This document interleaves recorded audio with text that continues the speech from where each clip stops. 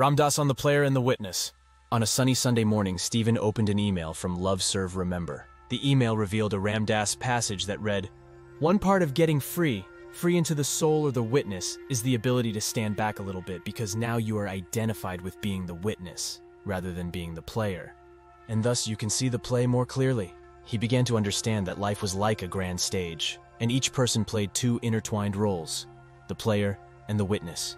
The player was immersed in the drama of life, experiencing every triumph and setback, joy and sorrow. It was easy to get caught up in the whirlwind of emotions and lose sight of the bigger picture. However, the witness had a unique vantage point. It was a part of oneself that could step back and observe the unfolding play from a different perspective. By identifying with the witness, Stephen realized he could gain a clearer vision on life's intricate performances. With his new perspective, he could see the player's desires and triumphs more clearly. Stephen inspired others to embrace their inner witness. By embracing the role of the witness, they could uncover the beauty and meaning hidden within their own personal journeys. He taught them the art of stepping back, gaining clarity, and seeing life's intricate play with newfound understanding.